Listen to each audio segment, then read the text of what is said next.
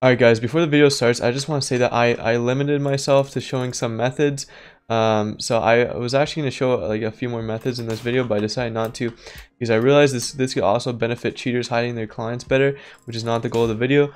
The goal of the video is just to show you guys how to screen share and how to find clients on like your server, but I had to cut a few methods out. So basically I only showed like 2 or 3 more methods in Process Hacker that could obviously help you out, and you know, I apologize in advance because it's really hard to make these videos like you know without client developers patching these methods or cheaters hiding their clients better. So I made it the best as possible, best of my ability, so it won't affect you guys, because like I don't want cheaters to be hiding it better. This will help you a lot. And yeah, this will give you the last part of the how to SS. So anyways guys, drop a like, and yeah, peace. Alright, what's poppin' boys, Headed here. I'm with Tayshawn today too. We'll be doing how to screen share part 2. Now everyone's been asking for this, and by the way, this is gonna be the last how to screen share. So hopefully we're gonna hit 100 likes, and make sure you guys subscribe. Guys, make sure you watch the first how to SS first, because you're gonna need it if you want to watch this. You're gonna have to understand it. But yeah, we're actually gonna start off in Process Hacker. So I want to demonstrate you guys one thing. We're actually going to rename an auto clicker to Spotify.exe, because if people think that you can't find it, which is not true, you can actually find it.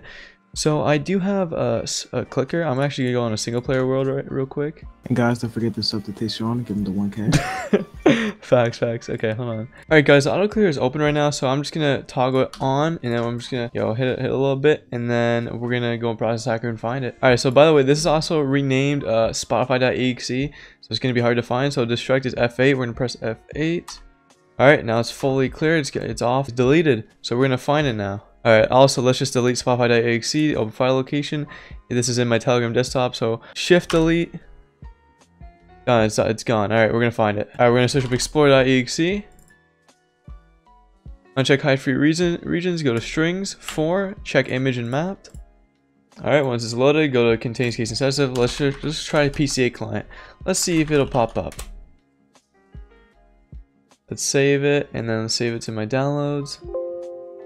Yes. Alright, as you can see, this is right here, the Spotify.exe. So if I see this right out of the bat, if someone opens it from, let's say, their Telegram desktop or just their desktop downloads, whatever, I'd probably know it. And plus, let's just copy this. It's not there. Obviously, you can replace it with the actual Spotify. But even if I did, you probably just go to prefetch, and then you search up Spotify. It'd be there, but I actually opened it twice. But the normal Spotify, if you were to open it, it would spam it, which I'll show you guys in the next clip. But yeah, we're gonna do the prefetch thing after. For now, we're gonna close out. We're gonna go to file:/.exe. This will help you find all the .exes you ran in the instance of like how long your computer's been on. So as you can see, I ran it from my Telegram desktop. I'm pretty sure I ran it twice just to double check. And obviously you can see right out of the bat, what's this? Telegram desktop, same thing as that. And PokeMMO. What's PokeMMO? I mean, like, it's not on my desktop. Basically, I actually renamed PokeMMO to Spotify just to show you guys that they're still gonna have this saved, even though I didn't even open this. It's still gonna show in the Explorer. All right, so now I'm gonna show you guys what happens when I open the real Spotify. Alright, Spotify is open right now. I'm just gonna let it load fully so it actually processes it into Explorer. Alright, loaded. I'm just gonna close it. I'm gonna go back to this, check image and mapped.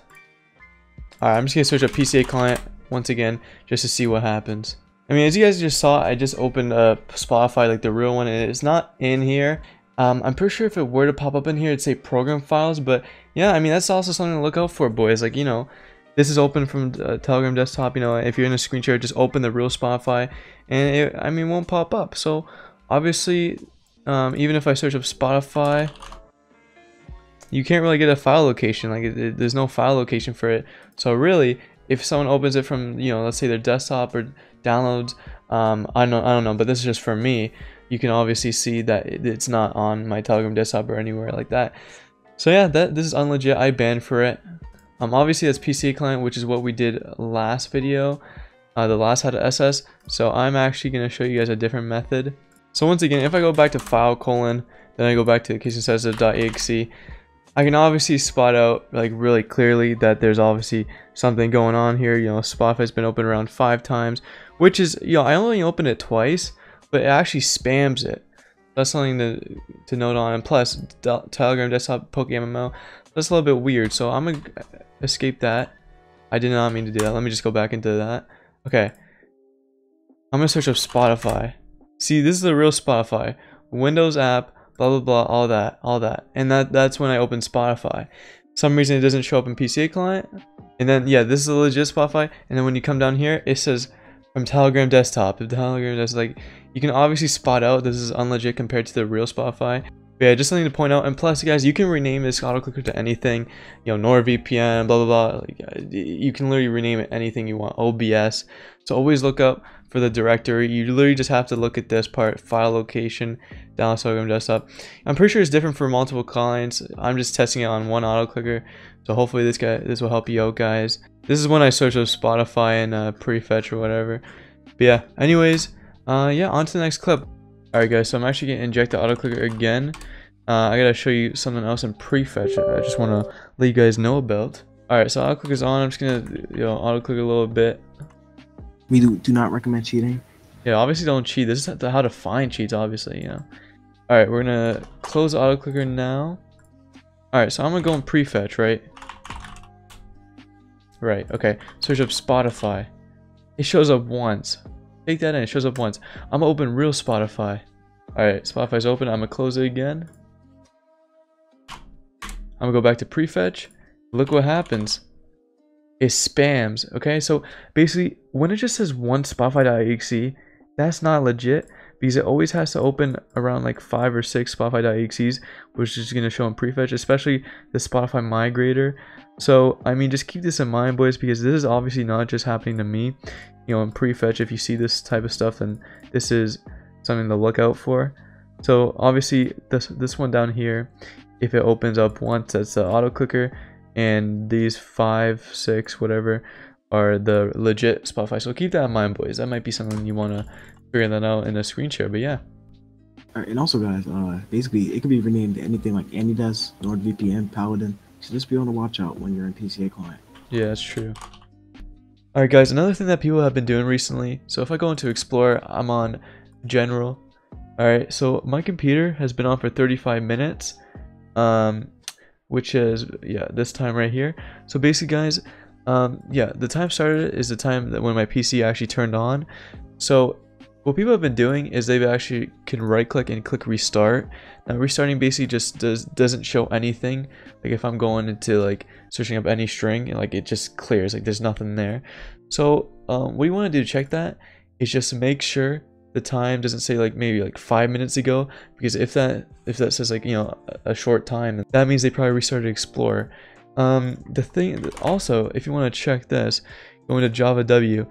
If the time is greater than the time in Explorer, then that means that they restarted Explorer. And yes, I did restart Explorer, which is why this says 55 minutes and Explorer says 30. But yeah, just keep a lookout for that, boys. You already know. Like, I think I found that in like my staff series before. Yeah, if this is confusing, then, you know, I apologize. I'm trying my best. I'm pretty sure Tayshawn obviously knows that too. But, you know, we're trying our best out here, boys. But yeah, if you guys don't understand, just probably repeat the video or just, you know, try it yourself. You just right click, restart, and you'll see that it clears Explorer. But yeah, on to the next clip. Alright guys, the last thing I want to show you is search up whatever browser they use. I use Firefox. Open Firefox and search up Firefox on here.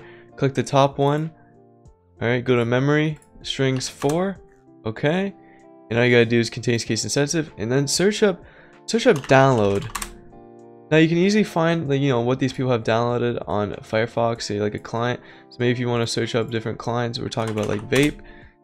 See, I actually did that, and yeah, it's searched up right here. So it would just say something like this, you know, if they have a vape account, it'd be like /login, download, whatever. I do have a vape account. I haven't signed in a while, but yeah, I just searched it up now just to show you guys it. So this will also give you hints, like, you know, what clients they have. So, you know, obviously, if it says vape, you know, type in some vape strings in the java.w.exe, but obviously I can't show that in the video because client developers will patch it, which is not the purpose of the video. So yeah, if you guys have like a head of SS, you know, screen share guide type stuff on your Minecraft server, all you gotta do is just type in some strings. You know, it gives you some hints. Gives you some hints like what client you think they're using. But yeah, other than that, guys, I'll bring you back. Alright, last thing I'm showing you guys. Alright, so go back to Explorer, go to strings 4. You don't have to check anything, doesn't really matter. Alright, case insensitive, go back to file colon, then go back to case insensitive.exe. Alright, I want to show you guys this. Right, so this is everything I've opened today. Literally everything. And as you can see, it's from program files, app data %, app data, program files, program files. See, some people like to hide like different auto-clickers or clients in these types of folders. So program files, blah blah. So, you know, say this is actually real OBS. Say if someone wants to rename an auto-clicker to OBS64.exe, right? So there's two things you can use to check if this is a real thing. One, you obviously check, you know, prefetch. So prefetch. Alright, you see OBS pops up. This is the right OBS. It says, I don't know what that means, but yeah. Anyways, ran this around 206. I'm not sure what that is, but this is like a minute before. I'm not 100% sure on that. But yeah, this is a real OBS. I have not run this in a while. Obviously, you can see the dates. You can actually delete prefetch files. You know, if someone just right clicks delete, go check the recycle bin, ban it for, you know, clearing recycle bin before SS. And obviously this is all legit stuff. There ain't no clients in here. Say I you know, changed an auto clicker to renamed it to Zoom, right? And I launch it on my desktop. All right, if I launch it on my desktop, that's gonna be really obvious to see, because first of all, I ran Zoom once and it pops up 4 times. If I run an auto clicker, it's gonna pop up 1 time, especially when it's on my desktop, when the real one's in app data roaming. So you guys can obviously see the difference there. Like different directories, so just keep an eye on that. But yeah, if they delete like the prefetch logs, download last activity viewer. I put the download link in the description, so if you want to use that to help you out, yeah, it's in the description, boys. Alright guys, I downloaded last activity view, link in the description. But as you can see, this is a real Zoom. This is the real Zoom thing. So if it was like an auto clicker someone renamed to, this will not pop up. So just be sure about this. Yeah, it shows the directory and everything. So this is really useful. Yeah, it shows you all the folders you go in. Yeah, download this, boys. This is actually really useful. You know, it shows the time too, so you can obviously ban them if they open it before screen share, blah blah, stuff like that. But yeah, obviously I do have other methods in like Process Hacker. It's just I'm not allowed to show you guys because I don't want people to patch it. But yeah, that's gonna be the end of the video. If you guys enjoyed, please leave a like. I'm not gonna make another one of these because there's really not much else to do, like especially like when I'm showing this to the public. I usually just like, you know, I have an SS guide, but that's private, obviously, with a bunch of strings. Yeah, I can't show that off. So yeah, hopefully you guys enjoyed. Let's hit 100 likes, and yeah, peace.